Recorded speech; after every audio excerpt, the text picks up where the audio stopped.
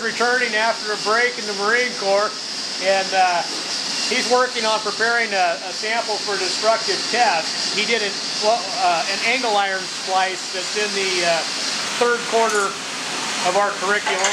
We do it with stick and also with gas metal arc welding. Which one was that, Matt?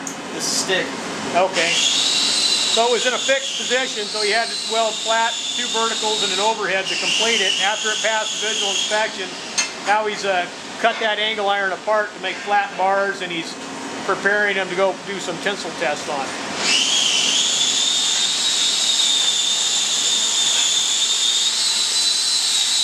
Dan here's in his first quarter. This is the first day of the 3rd week right now, and Dan's working on some vertical fillet welds here. They have to be 3/4 inch on all 4 sides of that.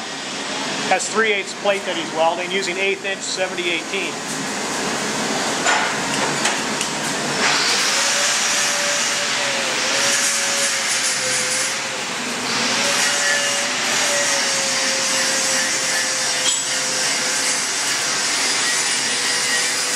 This is another Dan, and he's doing the same assignment. It's his first quarter as well.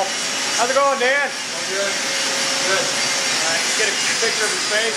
Yeah. All right, on. Just get to the top and not quite all the way up. Hey, Terry. Say hi to the camera. Hi, camera. That's Terry. He's the assistant instructor, and he also teaches a night course.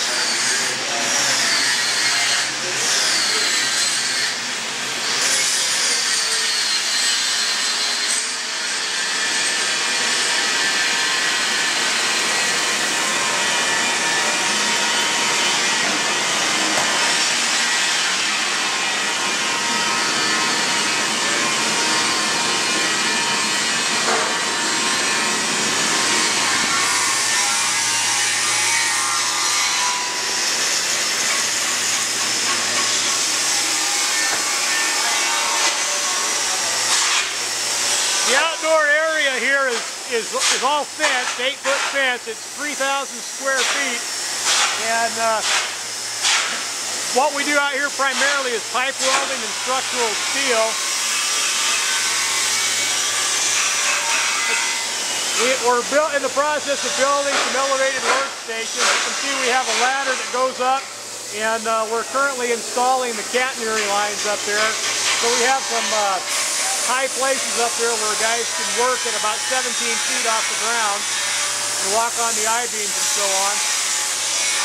We have 9 600 amp power sources out here. You can see we have a couple millers over here. There's an engine drive. We have 3 Lincoln 600 amp machines over here. And then we have 4 more over there. All the items that you see out here also were built by the students. All the work benches and the racks that the machines are sitting on and so on. The bottle racks, all that kind of stuff.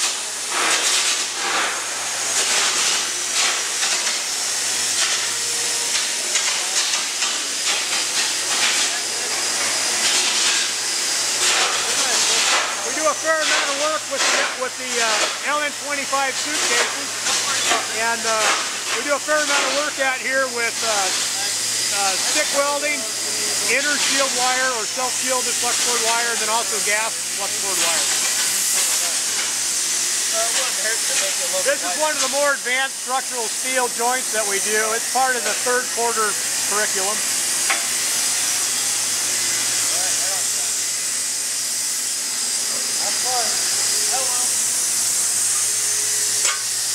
Here's a beam splice that Rich is working on.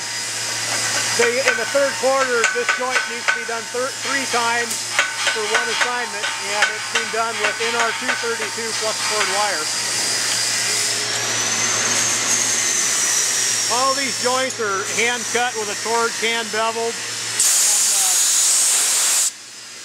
Set up with a bolt up plate and so on, and they'll all be back gouged and back welded before they're done. And then all the joints, after being completely welded and passing visual inspection, all the joints will be cut out and then cut open. Terry's been working on this one.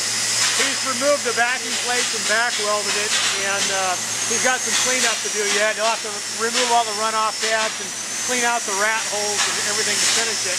But looks like it's going pretty good.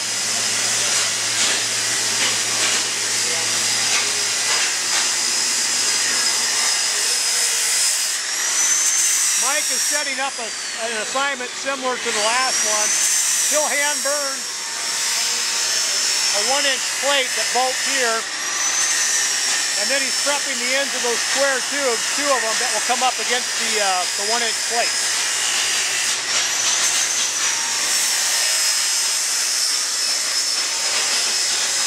You can see we have several fixed stations where we have the pipe to act as column connections. What the guys do is pick up sections of 8-inch Schedule 80 pipe with the 1-ton crane over there, and then they bevel both ends of the pipe, and they'll bring them over and bolt them up in a 2G position and weld the pipe out. Same over here with the 6G position.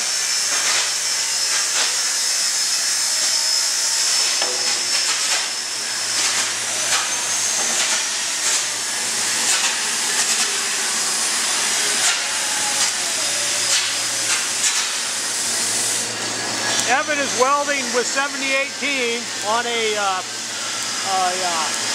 some square tubing splice, and he's in the second quarter, and in the second quarter he'll have to do 3 of those with 7018, so he'll get plenty of flat, vertical, and overhead practice on that. And at the 3rd joint, after he welds it out, it'll be cut out, and all the welds will be cut open and examined.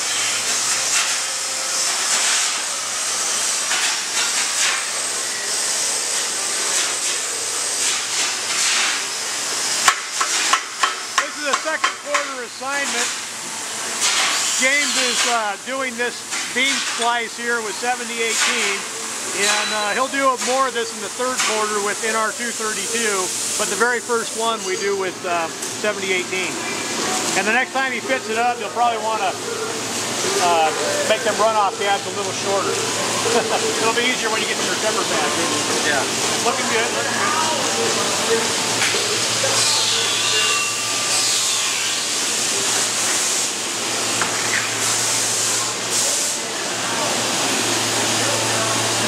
This is a 6G square tube assignment. It's in the 2nd quarter curriculum, and I think we do this in the first quarter as well with 7018. He's doing it with dual shield here in the 2nd quarter. How's it going? It's going okay. It's trying to grind that down before I go. Okay. You're gonna grind these knots off here, right? Yeah, at the end. Right on.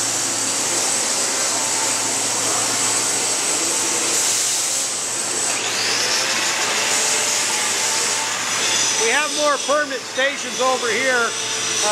You can see down at the end we have a column connection station, then we have a square tube in the for vertical square tubing, or a box column, and then we have another beam set up here.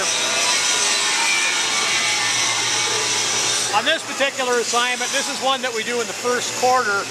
The next guy will have to come up, cut the beam off with a hand torch, and then cut in rat holes. This one's actually already prepared, but this was done at the end of last quarter. And then he'll take a corresponding beam, cut and prep the end, bevel it, bolt it up to here, and then weld it all out, back gouge it, and back weld it. There's a pile of beams over there. Those are the ones that with the rings on them that they would pick up with the crane, prepare the ends, and then set them up over here and weld them together.